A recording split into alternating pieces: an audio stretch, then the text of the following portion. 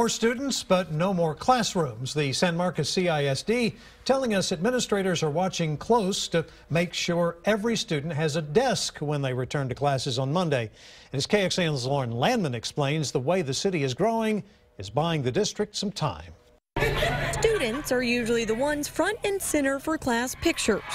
But with 5 more days of empty hallways, it's all about the teacher, although they may tell you differently. I'm just excited to meet my kids, my class of 22. With 22 students, Brittany Bizard's first grade classroom is at capacity for the 2nd year in a row. It's definitely interesting. There's never a dull moment. That story isn't much different when you visit other classrooms throughout the district. We saw the growth coming these past few years. For the first time this year, the district is expected to exceed 8,000 in enrollment, welcoming around 200 new students district-wide.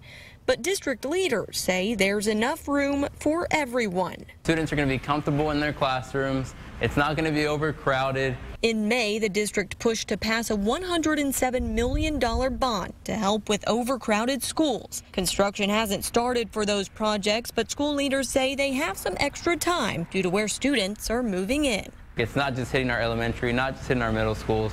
It's growing district-wide, so it's not going to bring as much stress as people may anticipate. However, the way the district is growing, it says the bond projects will definitely help prevent overcrowding in the near future. Lauren Landman, KXAN News. Construction for the bond projects are expected to begin as early as next year. It includes a new elementary school and upgrades district-wide.